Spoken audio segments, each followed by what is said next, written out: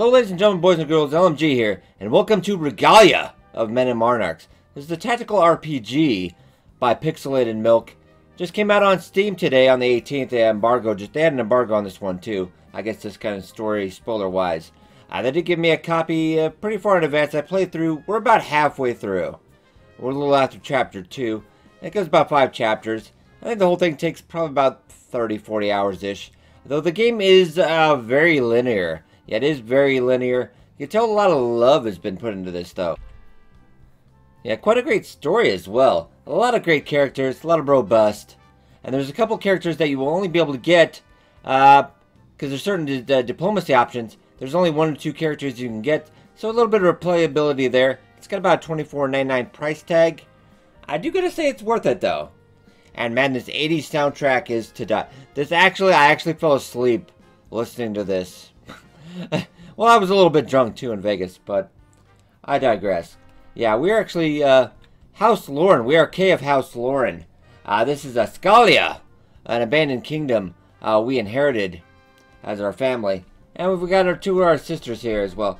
Well, let's go pop into the town square. Looks like we got a little bit of event. This is your town, and eventually you do build up all these buildings. We have one yet left to get. We have the stuff for that. I just don't have the supplies for that yet. Yeah, but this is the town of Regalia.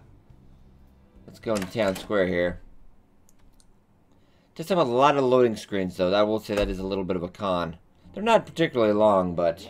I'm telling you, for the last time, you can't set up shop here. Some really great voice acting as well. Established business zone. Nobody needs your services. Is that so? I mean, potions, notions, elixirs? That's so 6 centuries ago. Who needs those anymore, am I right? We understand each other, yes? No, I do not understand. Well, watch my fingers, for I'm about to send you one very clear. It's a very cheeky. It's got some good humor too. It's kind of a cheeky game, a lighthearted RPG.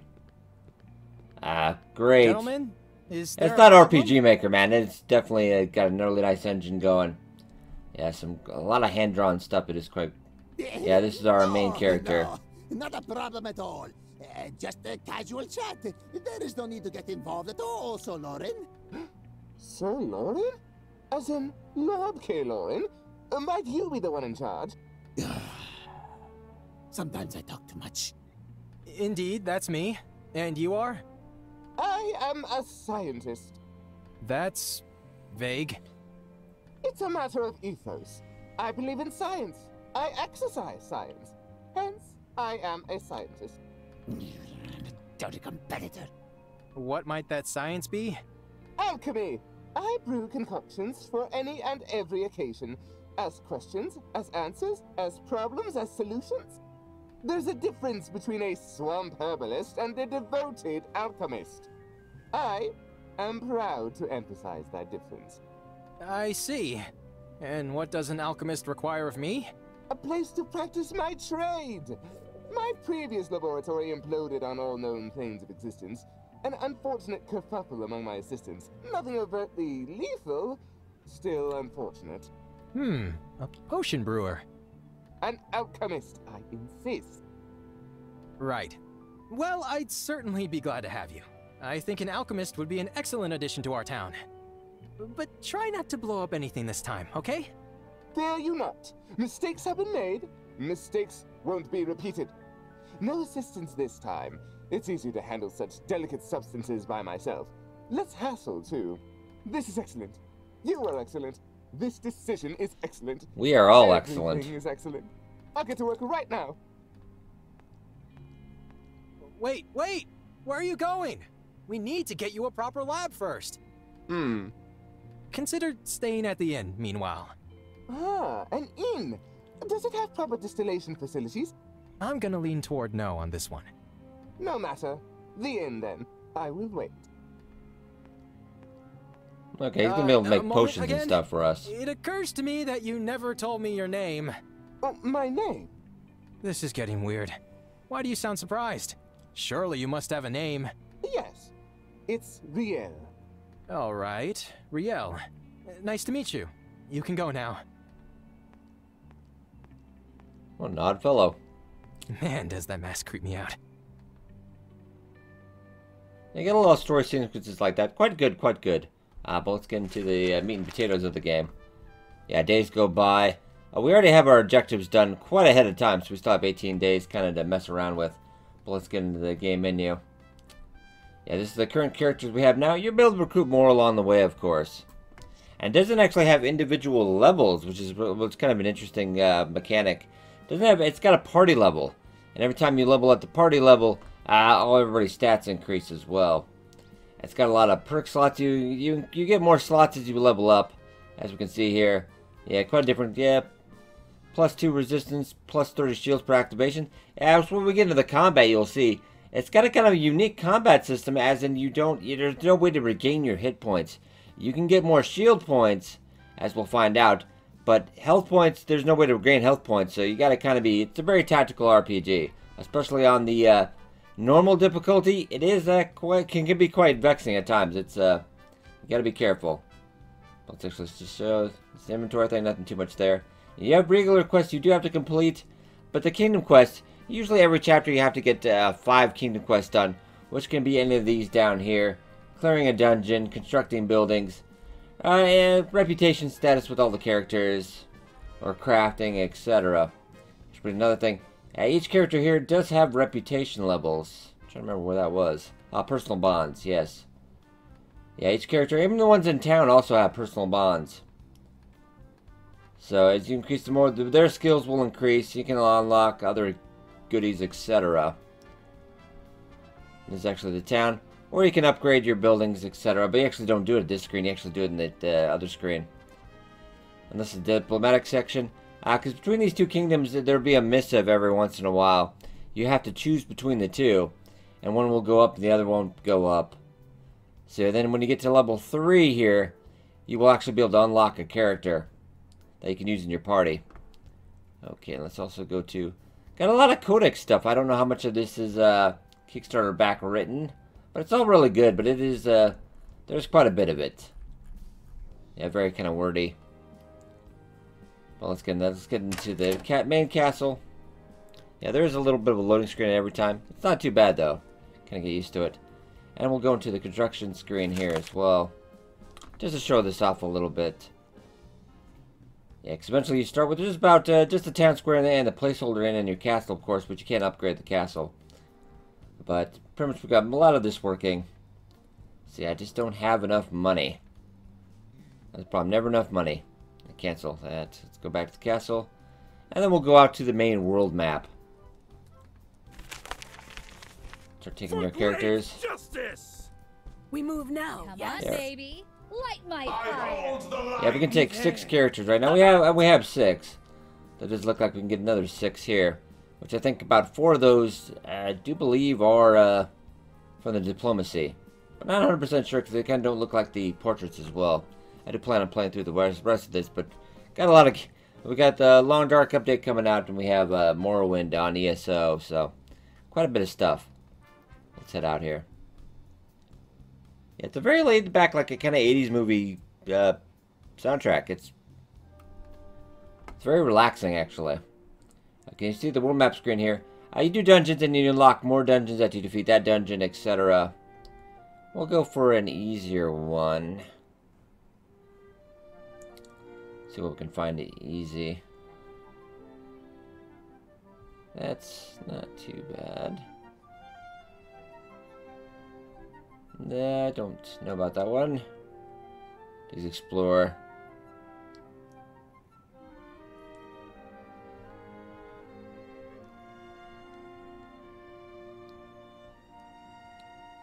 We're gonna go with the Yasha's Teeth. Let's go for that one.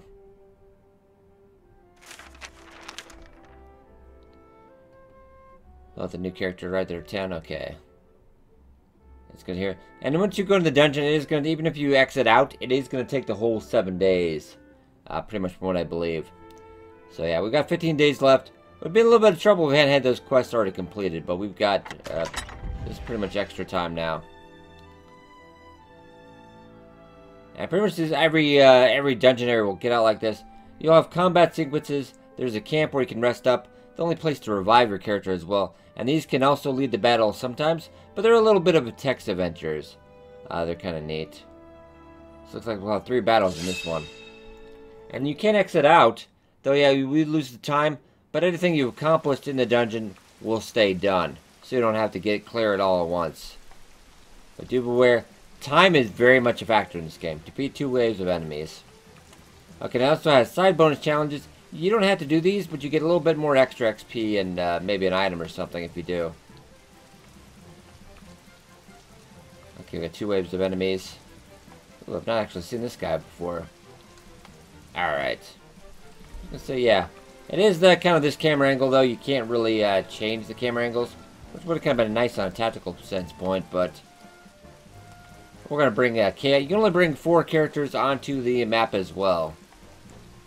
We're going to bring Kay and Signy because she is just awesome. She is a really good damage dealer. I think we'll go with Levon or Big Man here. And Alyssa, yeah, she's our mage. I'm not sure what that guy does yet. We actually found him in an archive library. He's a wannabe vampire. Yeah, you can only bring out 4 people to the map. Yes, yes. Okay, yeah, wow. How many hit points you guys have? That's not too bad. Let's actually see what they got going on. Let's just wait here. We'll use your turns. Because Kay here, he's a very important guy because he can actually give you 20% of the maximum shields. It does go up, I believe, until the amount of hit points you have. So let's say I have 1349 hit points. I can get a shield up to of 1349 in addition to that. Yeah, I can't go over. I can't have infinite shields, but... Strike now! Get you a little bit of extra shield. And every once in a while, you do get authority points. With authority points, it does lead up to your ultimate ability. But otherwise, you can use that to get an actual bonus action. Which doesn't mean, if you've already moved, you can't move again, but you can get another turn. Say, if you fire off a bang shot, and then you want to get a slice attack. And these turns, these things do have cooldowns as well. Not yet! Not for this shield one doesn't have a cooldown, though. So there we go. A little bit more shield. A little bit more shield. Okay. Let's get That dangerous. turn. And we're actually going to get a blazing barrier right here. So if they cross that, they're going to take some damage. Which it didn't take a whole ton, but...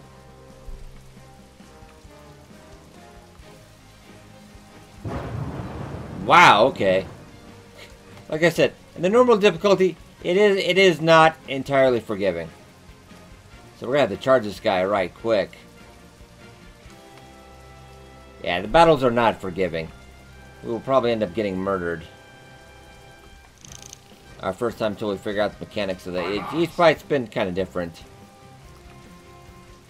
I'm wondering if I can get close enough to use my Holy Diver.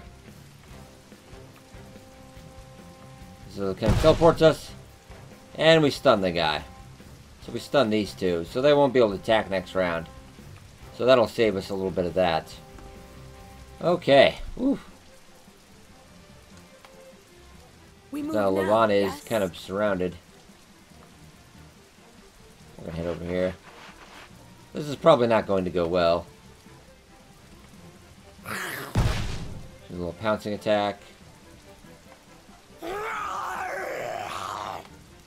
Next we're going to do a whirlwind, which will actually do quite a bit of damage. It applies to sundered attack. Oh, almost dead. That's a shame. Leave this to me. Check everybody's hit points real quick. Yeah, not doing too bad. I think we do have to defeat 2 waves of enemies, though. A little bit of shields. Alright.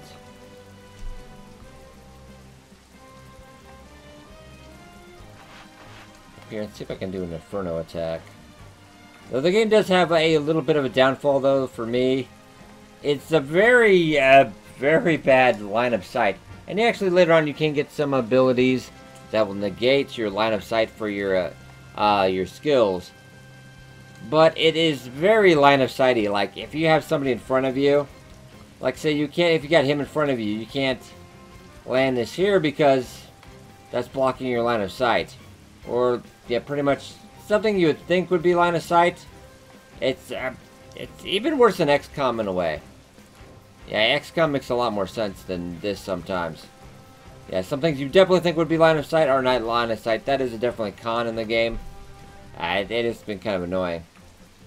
But, yeah, I can't really hit anything. You have no line of sight. But I might just go add a fire shield to our buddy Levant here. Increase his defense. As long as I target a square on him, that'll work. That I can see, anyway.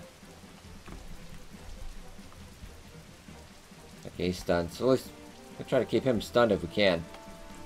I do have a cooldown on that ability, the Holy Dive remove, though. Ow. Oh, they're pinching us. Oh, no.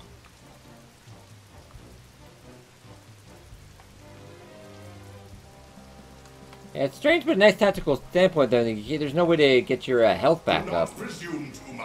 Okay, so... I could go with the regular attack. I might give Holy Nova. You get about 65% base damage. But just give it... Do I want to save that? Oh, I'm going to go for regular shield bass on this guy. Just have XCOM range roll accuracy, so... A little bit of a hit. Can't really move him. He's too big to move. A lot of battles I can't tend to take him out there because sometimes there's not spots for him to roam. Okay, let's get here. We can get both these guys. Oh, and unfortunately I forgot. Those guys explode when you do that. Ooh. So we're down one. We're down one. Whoops. Yeah, there's a lot of stuff you can forget just like that. Bang. Alright. I'm not done yet.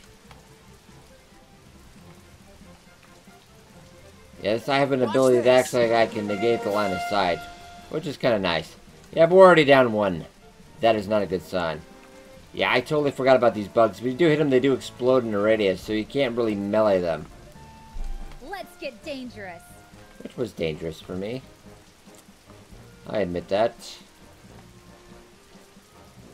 Just trying to see where I could actually have line of sight on this guy. Might just have to go with this one.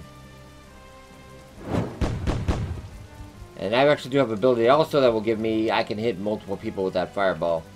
So that's kind of cool. Head back a little bit. We are in a little bit of trouble. Time to break a little wind. Oh, he didn't actually. Must have a. Hopefully, he's got a cooldown on that ability. I would say we are in a little bit of trouble here. We are in a little bit of trouble. Do not presume too much. Yeah, there's been more than a couple battles I have had to. Well, let's go. Crumble. And his ability also, the shield bash, will knock him back more than likely half the time. Let's get back here. We'll at least block for Alyssa. Here we go. And I think as each turn goes on, they accumulate more and more discharge. 'Cause I guess I thought it was just kind of like explosive insides, but I guess it is mana that they just expel when they die. So a tad dangerous. I don't want to kill you if I... Well, we don't really want to do that. Yeah, we don't want to... Just thinking, I do not want to melee those guys. Right at you. Keep some more shield. Not yet. Some more shield is you. But Cave House Lauren you cannot actually do shield on. So you gotta be very careful with him. He's kind of just the back healer. Does not do too much usually. Let's get dangerous. Alright.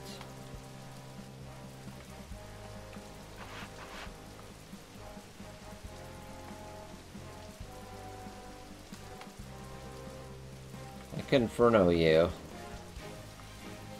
Yeah, you can hit here, but you can't hit slightly there. Even though you would think it would be, you can't.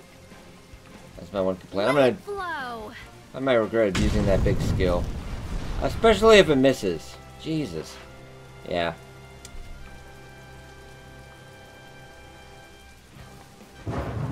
Oh.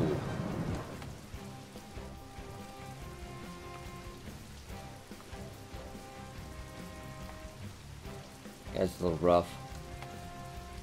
Yeah, all the maps are kind of small like this. Makes the very tactical close fighting, but it's quite good. Oh.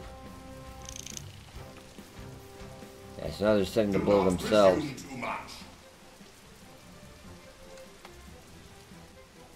I was thinking about trying to... Yeah, because I think I'd hit both of them there. That'd be a good idea.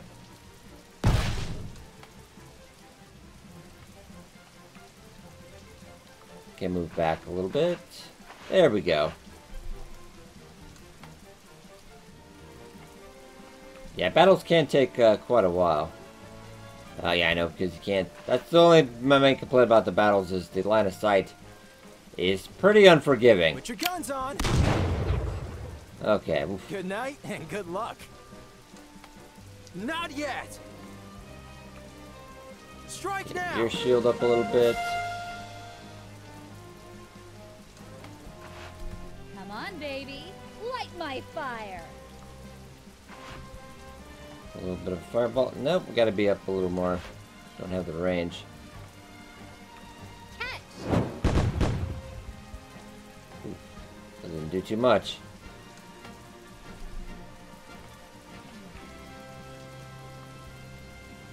Well, I'll probably leave off with this part of the video. These battles, to be warned, if you want quick, I'd definitely go for story mode. These battles in the normal default mode can take quite a while, because we're actually in just phase 1. Yeah, these battles can take, how long in the video? About 20 minutes. These battles can take anywhere from like half an hour or so, so they can take a bit. And there's no saving in the middle of the battle either. Yeah, you can only save at the campsite in between here.